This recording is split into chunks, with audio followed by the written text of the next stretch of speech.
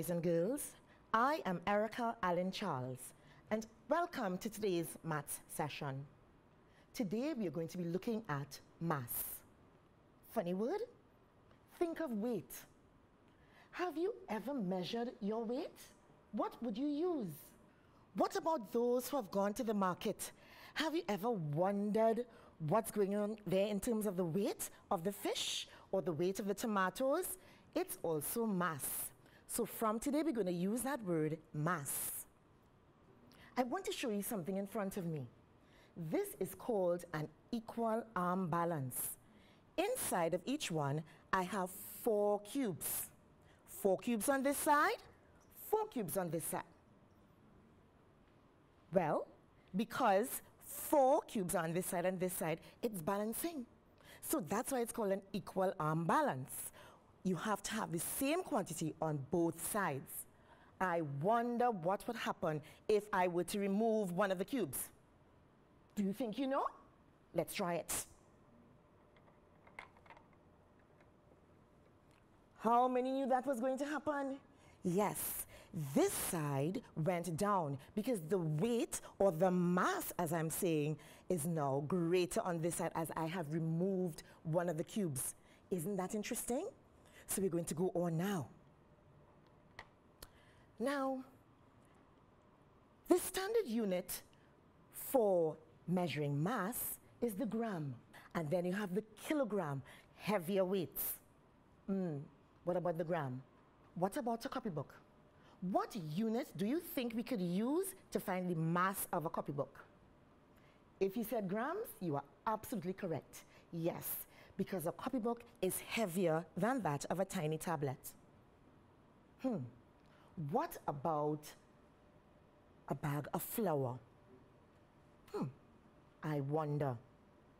What do you think would be the most appropriate unit to measure the mass of a bag of flour? Kilograms. Correct. You're catching on. So we are seeing now that we can use different units for different masses. All right. Can I challenge you a little bit? What if I call out now some objects and you tell me what would be the appropriate mass unit to use? Let's try. A loaf of bread. What do you think you would use to find the mass of a loaf of bread? If you said grams, I think you're on point. Very nice. Cell phone. Yes, same thing. Grams, you are absolutely correct. What about a car? Would you use grams to find the mass of a car? I think not. We would use the kilogram. It's not a toy car, you know. I'm talking about the cars on the road now. All right. So you're catching it. You are catching on. Now I want to take you a little further. I want to introduce you to a conversion chart involving mass. Come with me now. This is our conversion table. It says 250 grams is equal to 1/4 kilogram. 500 grams is equal to 1/2 kilogram. 750 grams is equal to 3/4 kilogram. And 1,000 grams is equal to 1 kilogram. Are you seeing it? Are you seeing a pattern there? Bear this in mind, you know, because we are going to be using this conversion table to solve some problems.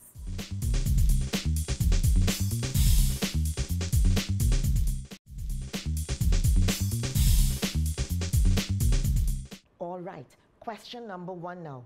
Let's read together. Come with me now.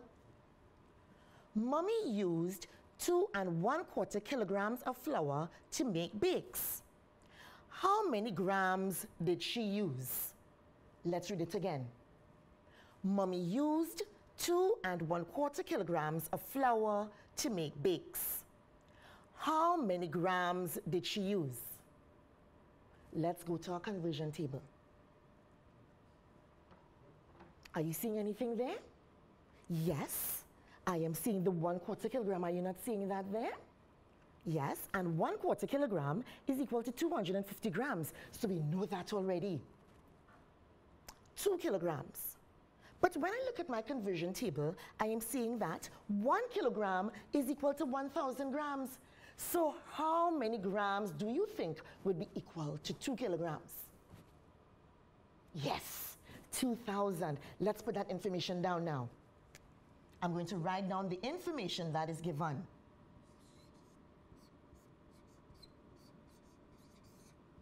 I am going to break this down.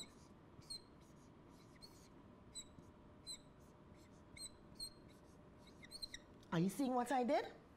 2 1/4 kilograms is equal to 2 kilograms plus 1/4 kilogram. Now we can go further. What did I say before? The 2 kilograms is equal to what? 2,000 grams. So let's write that down. And we are adding what? Are you going to bring down the 1/4? Let's go to the chart. 1/4 kilogram is equal to 250 grams. So now we are bringing everything to the same unit. Are you seeing that? So I'm going to write 250 grams here now. When I add my 2,000 grams to my 250 grams, what will I get? Correct. 2,250 grams. Well done, boys and girls, well done.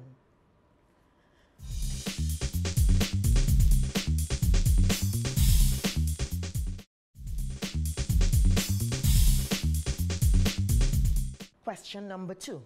Read with me now. Tom used 6,300 grams of cement to make a plant pot. How many kilograms did Tom use? Let's read it again. Tom used 6,300 grams of cement to make a plant pot. How many kilograms did Tom use? Let's pull out the 6,300 grams.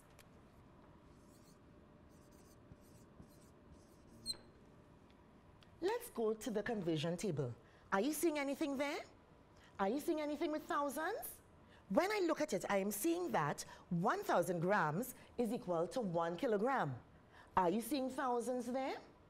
Yes, 6,000. Could we pull that out and separate it from the rest of the number?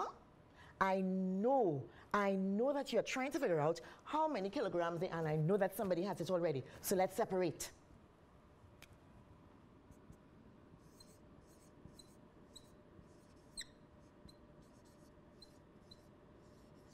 Are you seeing it with me? Are you seeing why I pulled out the thousands there? Yes, because now I can convert the grams to kilograms. Can you do it with me?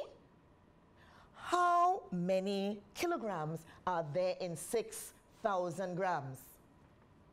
Yes, 6 kilograms. Well done.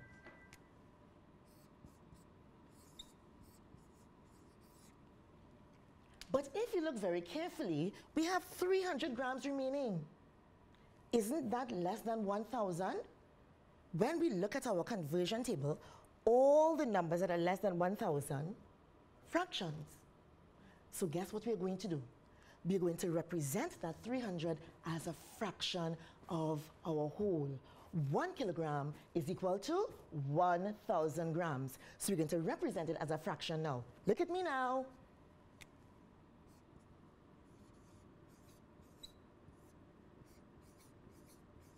Children, are you seeing it? Are you seeing it? Let's reduce now.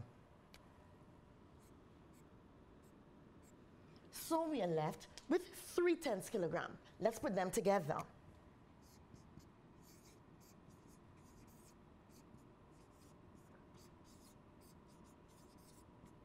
What is going to be our final answer? Let's look at it.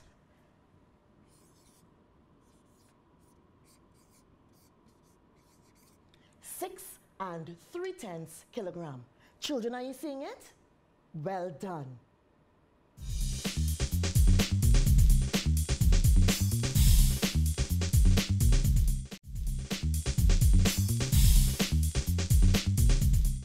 Now I'm going to challenge you a little bit more. I am going to give you a problem where there is a picture attached. That picture is very, very important. So we are going to read the question and then look at the picture and see if it helps us to solve the problem. Ready? Let's go. There are 5 oranges on a scale. What is the weight of each orange if each has the same mass? Let's look at the picture. Are you seeing a similarity to the equal balance I showed you earlier? Remember what I said? Once they are the same, they will balance. They look like they balance to me. Let's first count the number of oranges. Count with me now. 1, 2, 3, 4, 5. There are 5 oranges. And remember, when we look at the question, it says each has the same mass. So we know that each orange has the same mass. That is very, very important. All 5 oranges together have a mass of 2 kilograms. How are we going to find the mass of 1 orange? I'm seeing you thinking there, you know. What can we do? Well, first, we can pull out the 2 kilograms, can't we? Let's do something with that now.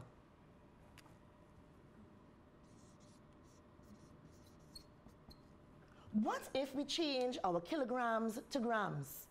2 kilograms will give us how many grams? Yes, 2,000 grams.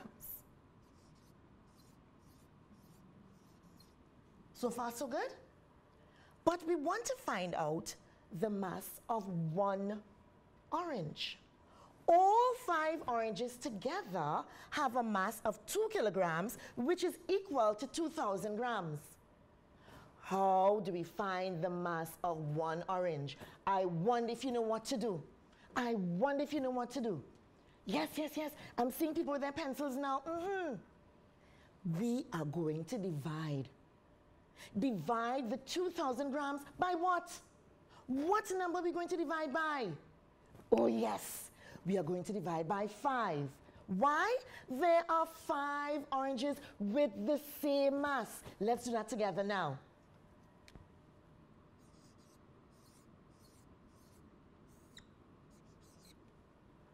Can we do anything here? Let's go. 5 into 5, 1. 5 into 24. So in fact, the mass of 1 orange is 400 grams. Do you know you can check back to make sure that you are correct? What if I multiply the 400 grams by 5? Will I get back the 2,000 grams? Yes. 400 grams multiplied by 5 will give me my 2,000 grams, which was equal to 2 kilograms. You are correct. Well done.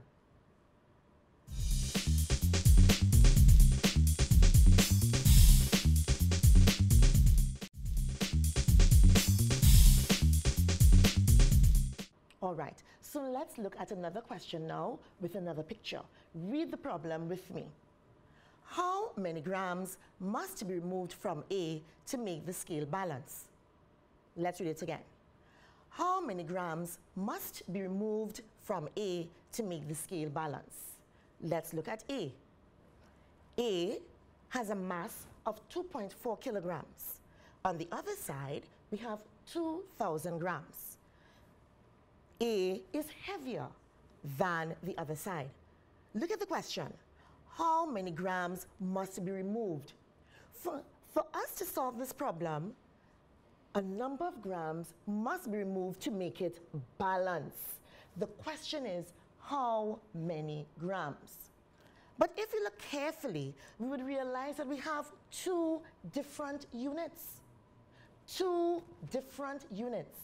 What if we change 1 to the next unit so that we can compare? Let's try that.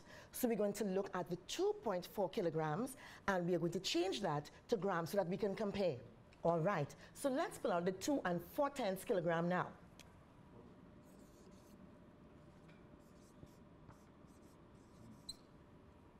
All right. How many grams are there in a kilogram? Let's go back to our conversion table. 1,000 grams. So 1 kilogram is equal to 1,000 grams. How many grams will we find in 2 4/10 kilogram? Remember, we are multiplying by 1,000. So we'll get 2,400 grams. Wonderful. So now we can say 2,400 grams, which is A. We can take away 2,000 grams to see what is the difference. Remember, what number of grams must be removed. Let's subtract. And what is the answer now? 2,400 grams, take away 2,000 grams will give us 400 grams. Well done, children. That's the answer there. So 400 grams must be removed for our scale to balance.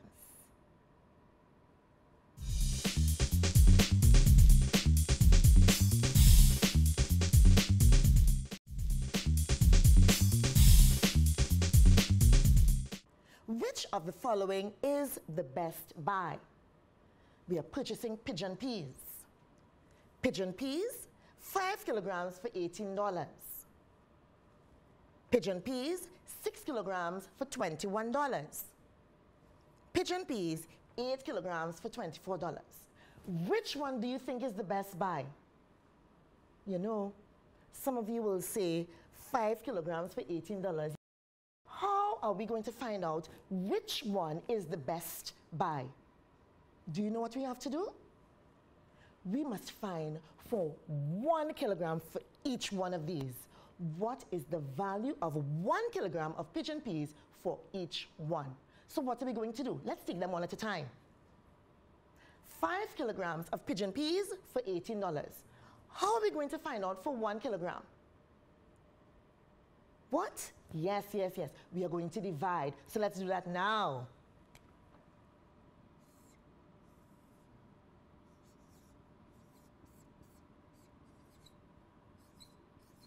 Let's divide. 5 into 18. I'm going to put my dollar sign. 3. Remainder 3. 5 into 30. 6. Let's put our decimal point. 5 into 0. 0. So the first one, 1 kilogram is $3.60. Let's try the second one.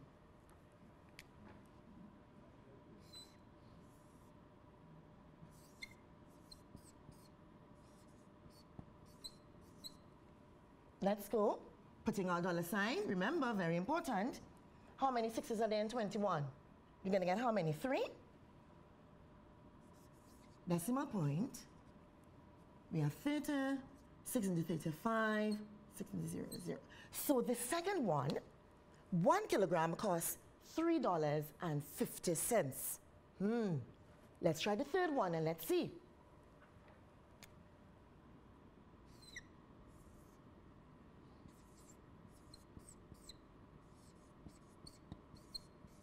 I know some of you have worked this out already. I know that. 8 into 24. 8 into 0. Aha! Let's look at what we have gotten. In the first instance, 1 kilogram costs $3.60. The second one, $3.50. And the last one, $3. Which one is the best buy? Which person will you go by? The one that has the cheapest rate, $3.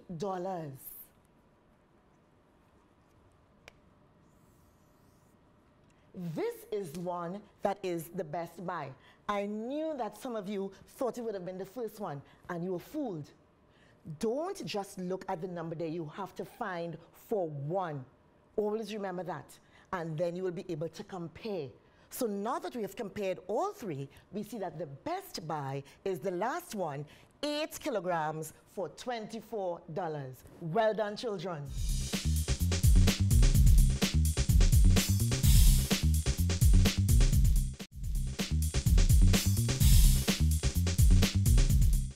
All right, one more challenging question. Are you up to it? Let's try it now. Come with me now. Some objects are weighed as shown below. We have 3 different scales. Are you seeing that? But on each scale, we have identical items. So all the peas are identical, and the packs of flour are identical. Bear that in mind, because that is very, very important. The question says, calculate the mass of the pineapple. Calculate the mass of the pineapple. If this information was given here, it means that we need to use the information above to get to solving the mass of the pineapple. So let's see. What can we use to help us now? Let's look and see. We have 2 identical tins of peas here and 1 sack of flour with a weight of 3 5/10 kilograms. We have 5 identical tins of peas that are weighing the same as 1 sack of flour. Let's stop there. Let's stop there. If the 5 tins of peas, are you seeing it, has the same mass as 1 sack of flour, or 1 pack of flour rather, can I not say that I can put the 5 tins of peas, the mass would be the same? Are you seeing it? Are you seeing that? Wonderful. So in fact, the mass of 5 tins of peas will be equal to the mass of 1 pack of flour. Are you seeing that? Wonderful. If that is the case, can we not replace the mass of 1 pack of flour with the mass of the 5 tins of peas?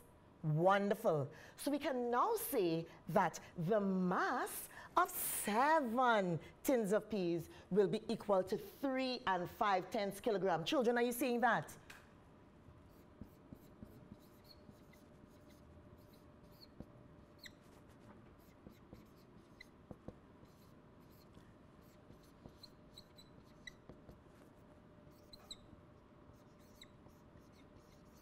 Are you with me so far? Are you with me so far? Wonderful. What do you think we have to do next? I'm hearing it. We have to find the mass of 1 tin of peas. If we know the mass of 7 tins of peas is equal to 3 5/10 kilograms, can we find the mass of 1? What are we going to do? Do you know what to do? Yes, we are going to divide.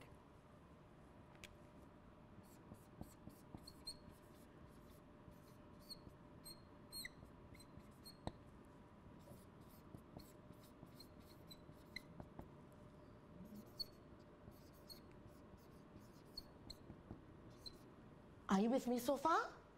Wonderful. So let's divide now.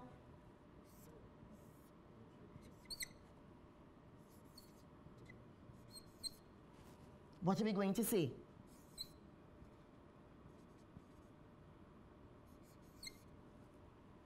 So in truth and in fact, the mass of 1 tin of peas is equal to 5/10 kilograms. Are you seeing that, children? Wonderful. Remember, the mass of each tin of peas is 5/10. We have 2 identical tins of peas. So therefore, we can find the mass of both tins, can we not? Why would we have to do that? Because we want to find the mass of the pack of flour. Now, some of you may say, but I am already seeing that 5 tins of peas, the mass of 5 tins of peas is equal to the mass of 1 pack of flour. And you know what? You are absolutely correct. So if you want to work it out that way, that is just fine. Always remember, there are more than one ways to solve a problem. Wonderful. So let's go back.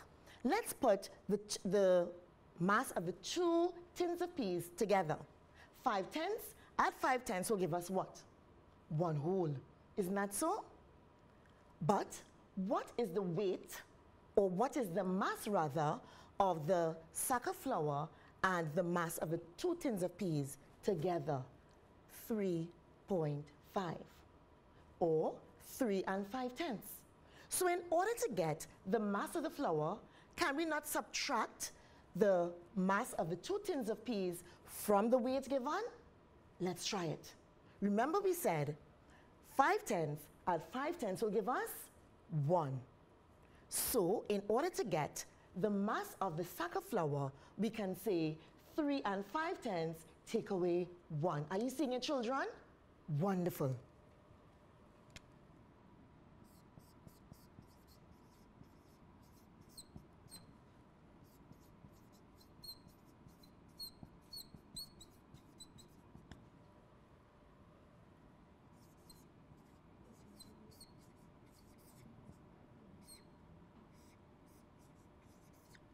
Remember where we got the 1 kilogram? I'm reminding you now, remember we put the mass of the 2 tins together. 5 tins at 5 tins give us 1. So now the mass of 1 pack of flour will be 2.5 kilograms. Children, are you with me so far? So we are saying that 2 and 5/10 kilogram represents the mass of 1 sack of flour. Now, let's come down. Do you see all the steps involved in solving this? We now know the mass of 1 sack of flour. We found out the mass of 1 tin of peas. That is going to be very important now for this part here. Because remember, what did the question ask us to do? Calculate the mass of the pineapple. Are you seeing the connection? Are you seeing it? If you look carefully, you will see that the mass of 1 pack of flour, the mass of 1 tin of peas, and the mass of 1 pineapple is equal to 7 kilograms. Can we now find the mass of the pineapple? I am seeing you doing it. I am seeing the pencils. Wonderful. Let's go. See if you can solve it before me. What do you think you should do? Very, very good. I can add the mass of the flour, 1 sack of flour, to 1 tin of peas. Are you seeing it here?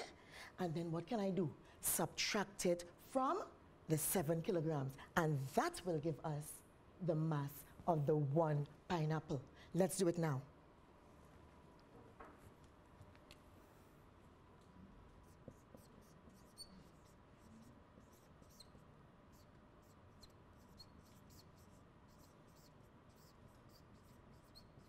What was it again? Let's go back. What was the mass of 1 pack of flour? Remember, we have 2 and 5/10. Remember, we got 2 and 5/10 kilogram being the mass of 1 pack of flour. Can you remember the mass of 1 tin of peas? Let's look and see. Remember, we calculated it before? 5/10 kilograms. So let's write down that.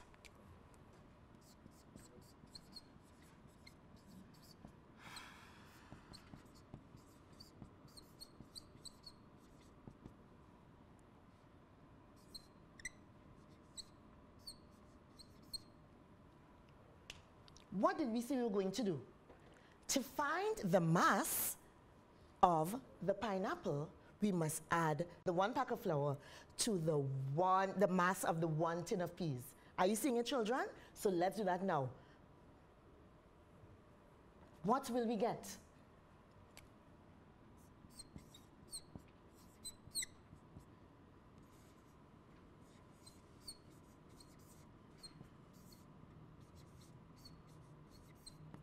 What is our answer?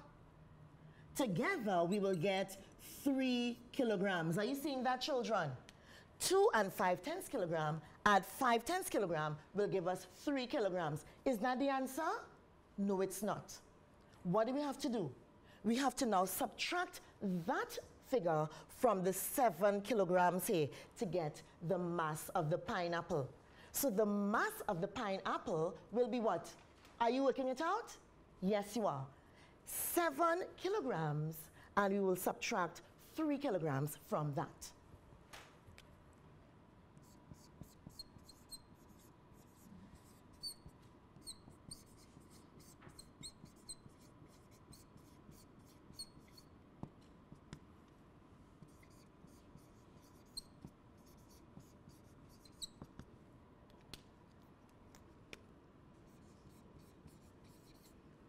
Children, what is our answer? 4 kilograms. Did you get that? Children, this is an example of a multi-step problem. All you have to do is to read carefully and go through the different steps. And I'm telling you, you will be able to get it. we have come to the end of today's session. I hope that you enjoyed yourself and you really worked out all those problems. Remember, keep on working now. Bye until next time.